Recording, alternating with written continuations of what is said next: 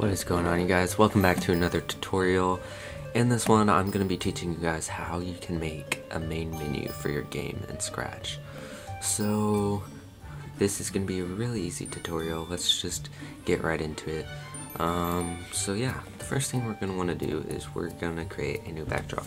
And we're just going to call it menu. Alright? It's, you just want it to be a simple name that you can recognize, and we'll say when flag is clicked, and we are going to switch our backdrop to menu. Okay, and what you probably want to do now is let's design our main menu. So I'm just gonna do something really simple and really easy. I don't know. Let's just design your menu how you want. My awesome game. Okay, so once you have your awesome menu created, let's add some buttons to our menu. So what we can do is we are going to create a new sprite, and we are going to paint one. And I'm going to go ahead and use this rectangle tool here, and I'm going to create just a simple rectangle that I can use as a button. And I'm going to call this sprite play button. And I'm going to create a new text inside of it, and I'm going to just make it say play. So, really simple. Now let's add some code to our button. What we're going to want to do is we're going to say when flag is clicked, go to control and get the forever loop, and we're going to say forever if, and what we're going to do is we're going to go to operators, and we will do grab that equals operator here.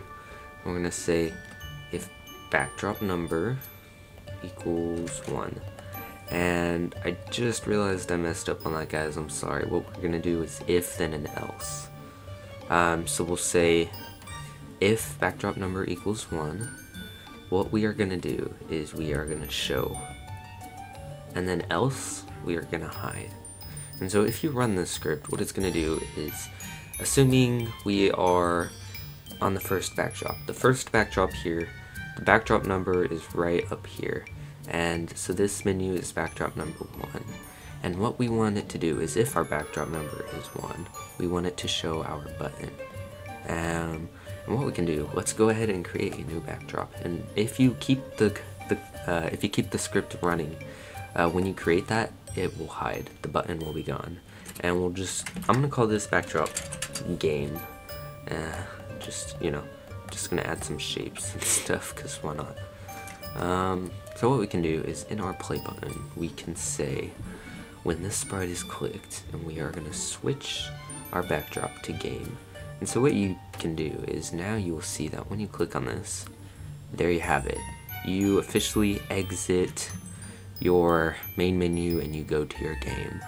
And you can actually do the exact same. Let's say you want maybe an about, and you can make it say, about my awesome game. And then you could literally duplicate the play button, and you could say about button, and then you could do it here, and you could, you have it switched to about, So all these simple and awesome things that you can do for your own main menu. You can add multiple main menus if you want. Not necessarily main menus, but on this about menu, you could add a new button and call it, home button. And then make the text say home. And then the one thing you would do is, because our about menu is the second backdrop, say backdrop number equals 2, and we'll have it go back to the menu. And so watch this, we can say about, and then home, about, home, just like that, guys. So it's really simple and easy to use. You guys can add this into pretty much any game you want to have your own main menu in. I really do hope this tutorial was able to help you guys. If you have any questions or anything you want tutorials on, just let me know in the comments. And I will see you guys later. Bye.